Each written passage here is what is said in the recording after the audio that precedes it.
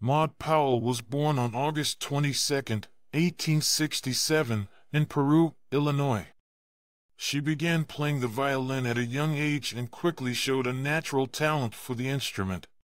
She later studied at the New England Conservatory of Music and the Paris Conservatory, where she studied with some of the most renowned violinists of the time.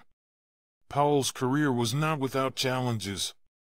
As a black woman in a male-dominated field, she faced discrimination and struggled to gain recognition for her talents.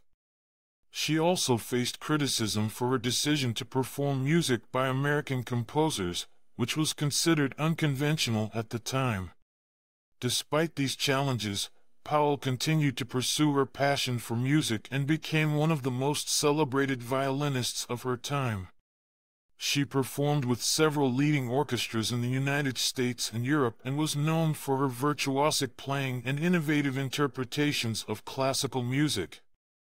In addition to her performing career, Powell was also an advocate for music education and worked to promote classical music in the United States.